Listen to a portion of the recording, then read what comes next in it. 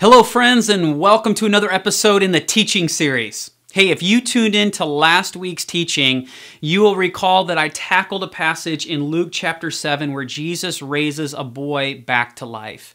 And we talked about how the Jews had a profound sense of place and that geography holds the memory. So whenever we're studying a passage, if the geography is given, one of the things that we need to do in order to set this text in its ancient context is to simply ask a geographical question, which is, where are we on a map? And once we figure that out, a really great follow-up question to ask is, has anything happened here before? And so we did that with that Luke 7 passage, and we found that Jesus raised this boy back to life in Nain. And when we asked the question, has anything like this happened here before? We found that just on the other side of the hill of Moreh, 800 years earlier, Elisha raised a boy back to life. And so we saw this amazing connection that on the other side of the hill of Moreh, Jesus heals and brings a boy back to life, and Elisha does the same thing. And it launched us on this journey of trying to figure out, well, if Jesus attached himself to Elisha and everything Jesus did was intentional, are there any other stories where Jesus connects himself to Elisha? And we saw 4 different connections to these stories of raising the dead on the hill of Moreh, which launched us in the original study, a story about improving water, a story about feeding many with minimal food, and then a story of healing leprosy. And some of you will recall that in the last episode I said, I want to come back to this one in the next episode. And I want to look at a connection between Elisha healing Naaman, or God healing Naaman through the prophet Elisha, and Jesus healing the 10 lepers. Now I mentioned that there are actually several stories of Jesus healing lepers, but this particular story in Luke 17 has a number of fascinating connections back to this Elisha and Naaman story. So Luke chapter 17, I just want to read this story and help us get the context of what's going on here before we engage the Elisha-Naaman story in a little bit more detail. So here we go, verse 11, Luke 17. Now on his way to Jerusalem, Jesus traveled along the border between Samaria and Galilee. And as he was going into a village, 10 men who had leprosy met him. They stood at a distance and called out in a loud voice, "Jesus, Master, have pity on us." When Jesus saw them, he said, "Go, show yourselves to the priest." And as they went, they were cleansed. One of them, when he saw he was healed, came back praising God in a loud voice. He threw himself at Jesus' feet and thanked him, and he was a Samaritan. Jesus asked, "Were not all 10 cleansed? Where are the other 9? Has no one returned to give praise to God except this foreigner?" Then he said to him, "Rise and go. Your faith has made you well." So that's our story in Luke 17. Now let me pull in the story from 2 Kings chapter 5. And here's just a brief summary of that. You have a guy by the name of Naaman, who is the commander of the army of Aram. So this is a Syrian army, and they were like the arch nemesis of Israel at this time. And on one of Naaman's raids into the land of Israel, he captures a young Israelite girl. He takes her back, and she becomes a slave in his household to his wife. And this Israelite girl says to Naaman's wife, like, if only he could see the prophet Elisha, he could be healed of his leprosy. And so Naaman goes back into the land of Israel, into the area of Samaria. He has a conversation with Elisha, and Elisha says, I want you to go to the Jordan River in order to be cleansed. And here's the climactic moment, 2 Kings 5, verses 14 to 15. So he, Naaman, went down and dipped himself in the Jordan 7 times, as the man of God had told him. And his flesh was restored and became clean like that of a young boy. Then Naaman and all of his attendants went back to the man of God. He stood before him and said, "Now I know that there is no God in all the world except in Israel." So these are our two stories before us, and I want to help you to see 5 connections between Naaman and particularly this one person who comes back in this Luke 17 story when all 10 are cleansed, but one comes back, a connection between this one and Naaman and how these stories just mesh together. So here we go. Connection 1. Both events occurred in the same area. There is our geographical linkage. So on a map here, these stories take place southwest of the Sea of Galilee, and we have here that Elisha is met by this man Naaman at Dothan. And again, Elisha is going to send him to the Jordan River, but the initial encounter happens in Dothan. Now, in the Luke 17 story, we're not told where. According to tradition, it happened at this place called Geneh. Luke just tells us it was a village, but he says it was on the border of Galilee and Samaria, which runs right through here. So we're in the ballpark, all right? Between Dothan and Geneh is about 5 miles, and so these stories happen in the vicinity of one another. Connection 1. Connection 2. Both men had leprosy. Now, we could spend a lot of time talking about the implications of this in the ancient world, and we'll look at a story at some point where Jesus heals a man with leprosy, because what's going on in that particular story and the stories about Jesus healing people with leprosy is just mind-blowing of the connections and the implications therein. I just will say that leprosy back then is not what we understand as Hansen's disease today. Any kind of skin rash or disorder could constitute as leprosy, and there were a lot of pieces connected to this. But just understand a second connection is that both men had leprosy. Connection 3, both had to go somewhere for healing. Now, this is bizarre in the scriptures. Very rarely is someone sent somewhere else to be healed. Jesus does this on a couple of occasions, but this is a very rare thing to have happen. In the Naaman story, Elisha goes he sends Naaman 25 miles to the Jordan River, and this is where Naaman experiences his cleansing of his leprosy. In the Luke 17 story, Jesus is sending them to the priests, and that by implication is in Jerusalem at the temple. This is a 50-mile trek to go up to Jerusalem, and you go into the temple. So here's a model of the temple, and on the Temple Mount to the temple proper, you go in, and this is known as the Chamber of the Lepers, and this is where the priests would indicate that someone was cleansed. And so they both have to go somewhere else for healing. Connection 4 is both were foreigners. Now, this is just astounding, the scandalous grace and mercy of God healing both Naaman and this person in Luke 17. Naaman, again, was the commander of the Syrian army, of the kingdom of Aram. It would be like God healing the commander of ISIS today. Okay, it's that scandalous. In fact, Jesus in his synagogue sermon in Luke 4, Jesus references this story and it almost gets him killed. Why? Because Jesus is talking about God's immense grace for all people, not just for the Jewish people. And in Jesus' audience in Nazareth that day, those people had a sense that they were the ones entitled to God's grace, mercy, forgiveness, vindication, not the rest of the nations. And yet Jesus goes, no, it was for the nations as well. And again, it almost gets Jesus killed. So there's a literary aspect kind of weaving through Luke that finds a bit of culmination here in Luke 17.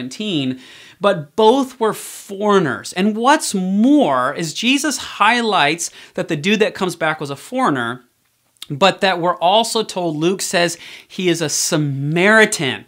Oh, the most hated people by the Jews in Jesus' day were the Samaritans. And it's such a convoluted history. There's a number of pieces to it. Again, some point I'll tackle the whole Samaritan piece.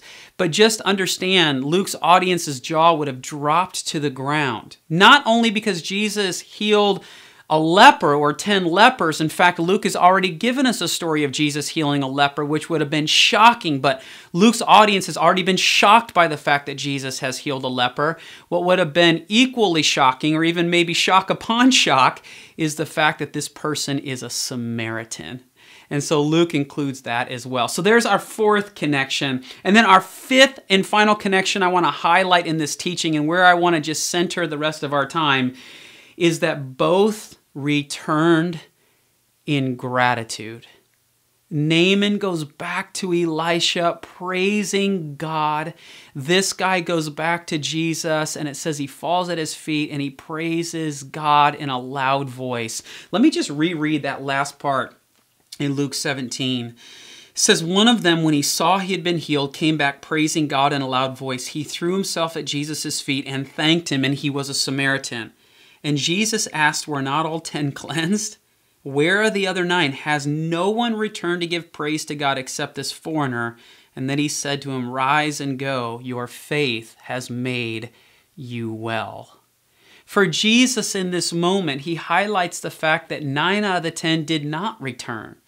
But the one who did return, in a sense, Jesus praises him. He says, listen, get up, rise and go. Your faith has made you well. And what's interesting to me about what Jesus sends him away with, these words, rise, your faith has made you well, is that he's already been cleansed. But when he comes back to Jesus, Jesus is almost like saying, okay, your faith has made you well. It's like something else has happened on top of just this physical healing. It's as if the posture with which this guy is demonstrating his gratitude to God, it's as if Jesus says, man, something is going on inside of you that is going to continually make you well. Because friends, I believe that what's going on here is that Jesus is acknowledging that this dude is grounded in gratitude. And Jesus goes, listen, this is the kind of posture with which you want to live life with. We want to be people who are grounded in gratitude. And friends, I know that if you're like me, this at times is hard to do. I mean, there's many days where I wake up and the first thing that's on my mind are all the things that aren't going well, rather than giving God praise and thankfulness and offering gratitude for all the things that are actually going well. Now, what I'm saying here is not that we don't disregard the things that aren't going well. It's just that sometimes I think that they become the dominating narrative of our day or of our life. And I believe that what this story is highlighting for us is just this absolute necessity of being grounded in gratitude and being willing to look for the things that we can be grateful for in the midst of our circumstances, especially when they're not going well. Just yesterday, as I was preparing for this teaching, I turned on social media, or I pulled out my phone and I was looking at a couple of posts, and there's a particular person that I know who is going through a really hard time, and they're connected to this family, and everybody has seen recently some things that have come out, and they have been just thrown into the spotlight, and everybody's aware of something that's happened within their family, and it's just been a really, really hard, awful situation. And I was so moved by this person's post because they start off and they say, hey, as many of you know, the last couple weeks have been absolutely awful. And they said, but, and they just listed several things that they were grateful for. And as I was watching that, I was like, yep, grounded in gratitude. Like, they're going to be okay because they recognize that we can't allow all the things that aren't going well to dominate our narrative, that we can always begin from a place of gratitude. And I believe that this is the posture that we need to have, and sometimes we need to be really intentional about that. Other times we just need to be really creative about it. I mean, I remember about 6 months ago, I woke up and I was kind of having this, oh, poor me kind of day. And I was just highlighting all the things that weren't going well, and I was just really discouraged in the midst of all of that. And I had like no gratitude. And it was almost like I had this moment where the Spirit just kind of hit me across the head. and said, so how can you be grateful today? Now, I generally don't catch this. Like, generally just ruins my mood for the whole day, and everybody suffers as a part of it, and me as well. And it's just, but this was a moment where I feel like it was a grace gift because I recognized just how negative my attitude was. And it was almost like God was challenging me to go, okay, so how are you going to be creative today? How are you going to demonstrate gratitude? Not just say you're grateful, but what does it look like to demonstrate it? And so I was kind of thinking about this, and I go, you know what? There are 4 people that I've never met who have had a huge impact on my life. I'm just going to shoot them a short video and send it to them. And so I pulled out a camera that was like 5 or 6 years old. The audio is terrible, but I just threw it on a tripod, and I just spent 5 minutes for each of these 4 people and addressed them individually and talked about how their work had influenced and impacted me even though we had never met. And then I jumped onto the companies that they're part of, and I just sent off, in some cases, the info email, right? Info at so-and-so. And I just said, hey, can you get this to so-and-so? And I was shocked because one of them, in fact, of the 4 that I sent out, 3 sent me back responses, 1 within 2 hours. And this was a top CEO for a major company in Silicon Valley. And they just wrote me back and said, listen, I've never had anybody do something like this for me. I just want to extend my gratitude to you for your gratefulness for how I've been able to impact your life. And it was just, I was like, oh my goodness, like we need to live with gratitude, not just because of what we get in return, but just the sense of positive things, just a positive perspective in the midst of what's going on and being reminded that there is so much that we can be grateful for, that we don't want to lose sight of that, because when we do have to address those things aren't going well, they're just put into a different light when we can be grounded in gratitude. So friends, where do you need to be grateful today? Like, what is dominating your narrative? Where do you need to be intentional or creative about gratitude so that we can daily just ground ourselves in gratitude, allow things to happen as they may, and be put into their proper light, and that we can be one of these people that recognize what we do have, and that we get intentional and creative on a daily basis, even if it's just waking up every morning and going, okay, here are the things that I'm just grateful for, and allow those to ground us for the day. Because when this guy came back, Jesus goes, like 1 out of 10? Like 9 out of 10 people were not grateful for what I have done for them. Friends, let's not be that 9 out of 10. Let's be that one. Let's be that one that wakes up every day, grounds ourselves in gratitude, and is just reminded of all the many ways that God has blessed us and is blessing us on a daily basis. So thanks for stopping by. Thanks for hanging out and watching or listening, if you're listening to the podcast, to this teaching. Feel free to head over to walkingthetext.com. Leave some comments maybe about how you've been intentional about being grateful, or maybe how something that you've learned from somebody else. We're always looking for really great ideas, and feel free to pass this along to anyone you think may just need to hear this teaching today. So again, friends, thanks for stopping by, and may you walk out the text well in your life.